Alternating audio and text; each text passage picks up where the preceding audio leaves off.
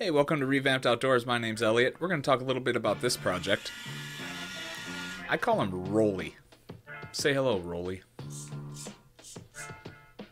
All right, get out of the scene.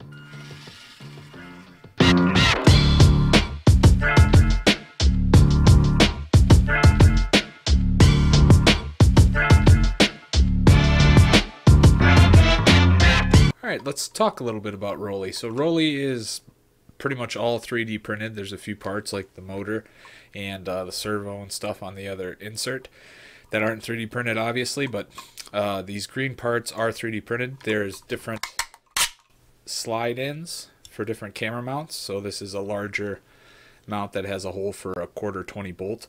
You can have that mount in there for something a little heavier like a DSLR. I have used a DSLR on here.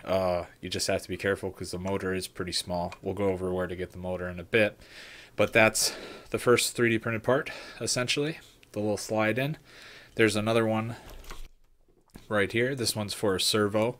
So it uses a small micro servo in the top to move around the mount like you saw in the intro. That part is also 3D printed. The bolts are 1/4 20. We'll go over that in a bit. 3D printed knobs. These knobs help the arms stay put when you tighten them down. So these bushings are also 3D printed. These are just bushings that go around 608ZZ bearings. Glue those in place. Attach the arms with another 1/4 20 bolt. Faceplate. I perforated the faceplate so the electronics in the back can get ventilation. The drive wheel itself is also 3D printed, and the body itself is 3D printed. So I'll put a package of all this out on Thingiverse so you can download them and print them off if you'd like. The actual parts of this build that aren't 3D printed are just 1/4 20 bolts. So there's a couple 1-inch 1/4 20 bolts. There's a couple 3/4 inch 1/4 20s. So I modeled it with 1/4 20 bolts because 1/4 20 is what accepts on cameras. So the bottom of your camera will be a 1/4 20. The bottom of the GoPro camera mounts will be a 1/4 20. Just makes life a lot easier to use the same size for every part of the build. If you decide to build it, print it out and put it together, one of the crucial parts you're going to need is a rope. I modeled it up to use 4mm diameter rope, similar to 550 paracord. So 550 paracord comes in about 50-foot lengths from your local big box store. This is actually a 100-foot length from 250-foot lengths. So what I did is the internal strands, I tied those together and then put shrink wrap around it, heat shrink. It works okay.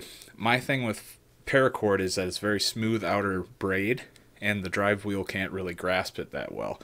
So I've switched to this. This is just 100 foot of, like, I think it's like 1/8 size clothesline rope, and you can get this for like $7 at a big box store as well. This seems to work really well because the drive wheel can grip it quite well.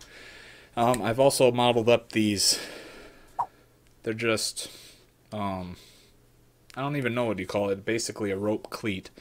You put it around the tree or the pole or whatever you're doing, and then you can tighten that up and then run it through the cleat to hold it down, similar like you would on a boat.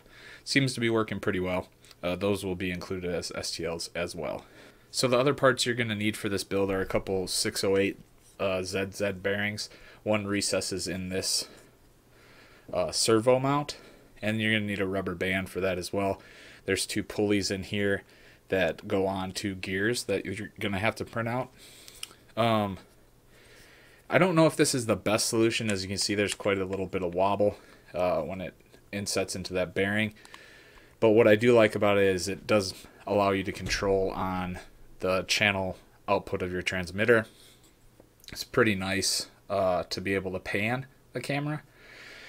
I would not advise using this mount for anything very large, right? I wouldn't put a DSLR on here. The only thing holding it in is a friction or glued in bond with the outer race of the bearing and the bottom of this printed mount. So keep that in mind. Use the actual heavy duty mount if you're going to use anything heavier than a GoPro. So the other parts of this build are a receiver for your transmitter. You need to have an RC transmitter. If you don't have one, I use Fly Sky Protocol because it's very cheap. It's affordable. The receiver and controller combo for mine specifically, and that was like $60 for the receiver and the transmitter. Now they make the Fly Sky i6 or something, I think 6S or something like that. That's even cheaper. It's like $40. So you can find transmitters for relatively cheap. That receiver is mounted onto the faceplate in the perforated holes, and then it's just using a very cheap ESC from eBay that goes from 4 to 8 volts for a brushed motor. You need to have a brushed motor ESC on this because we're actually using a brushed motor out of a RC car at your local big box store. So you can find these sharper image. It's called the Tumbler. It's kind of a gimmicky little car, but they have 2 of these motors in them, and they're $9, $10 at the big box store. So you just take that apart. You get 2 geared DC motors from one vehicle, so it's $10.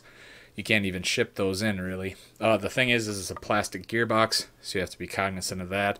And I wouldn't push it very high in the voltage, so that ESC pumping out up to 8 volts seems to work really well. It's pretty well geared. You don't want to push it really too hard, obviously. It's a cheaper DC motor, so you know, it is what it is.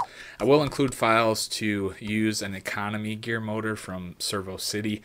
I bought a couple of those. The problem with that is you need a high voltage ESC because the motors are rated up to about 18 volts.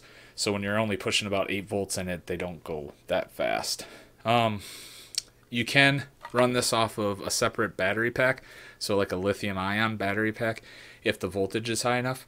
I attempted to run it off a USB.